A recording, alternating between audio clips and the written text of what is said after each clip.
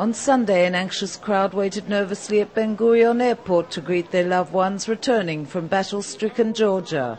Israeli tourists who cut short their visit there while visiting family members and friends. Israeli businessmen and a handful of new immigrants arrived in Israel late at night to a warm reception.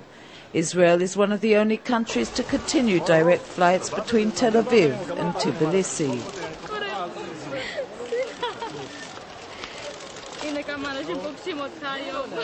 אני מאוד מאוד שמחה לראות אותו. כאילו הוא נולד עוד פעם אצלי, לא יודעת, עברתי ממש רגעים מאוד קשים.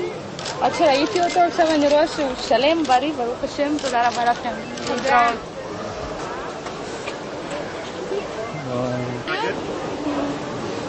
כי שמעתי שיש מלחמה, הורים שמעו שיש מלחמה, דואגים מאוד. אין מה לעשות, מלחמה, אז צריך ישר לברוח.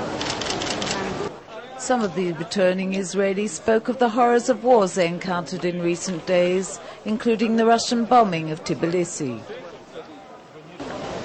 בבוקר עוד הייתה פצצה על טביליסי, בבוקר כבר, ובכלל לבשו את מערב הגרוזיה חבל על הזמן. זה מפחיד וזה כואב, כי אני גדלתי שם, נולדתי שם. Meanwhile, on Monday, President Mikhail Saakashvili said he signed a ceasefire agreement document proposed by French Foreign Minister Bernard Kouchner and his Finnish counterpart, Alexander Stubb. The EU mediators will head to Moscow to persuade the Russians to accept the ceasefire.